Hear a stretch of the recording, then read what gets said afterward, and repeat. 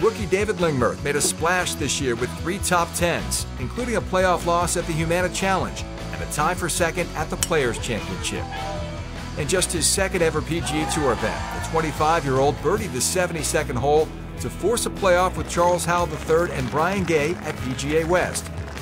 Gay earned the victory, but Lingmerth gained confidence.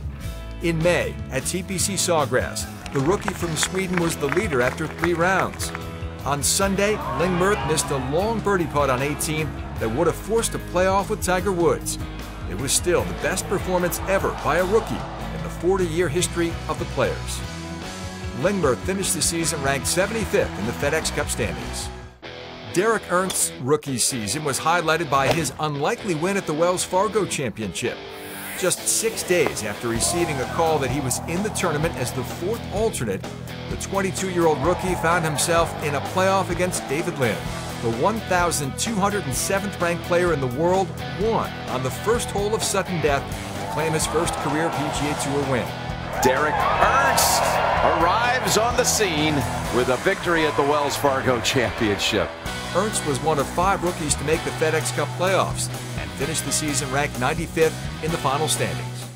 24-year-old Russell Henley made himself known early in the 2013 season at the Sony Open in Hawaii, becoming the first player in 12 years to win in his professional debut on the PGA Tour. What a finish for Henley! The 256 matches the second lowest total ever in a 72-hole PGA Tour event.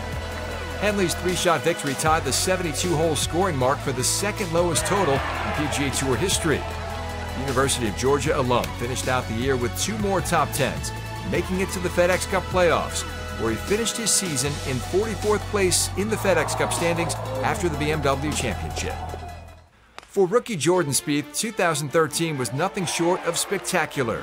Spieth started the year competing on the Web.com Tour with just one goal: to secure full-time PGA Tour playing privileges for 2014.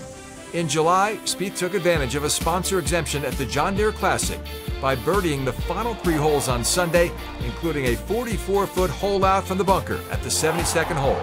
Goodness gracious! Jordan Spieth, how about that birdie at the last? That birdie forced a 5-hole playoff in which the 19-year-old rookie outlasted David Hearn and Zach Johnson, becoming the 4th youngest winner ever on the PGA Tour, a victory that earned him full status on tour. That is unbelievable. Wow. Spieth finished the year with 8 top 10 finishes, including a playoff loss at the Wyndham Championship. His impressive play caught the eye of President's Cup captain Fred Couples, who selected Spieth with one of his Team USA captain's picks. Jordan finished tied for second at the Tour Championship, ending the season in 7th place in the FedEx Cup, the highest finish by a rookie.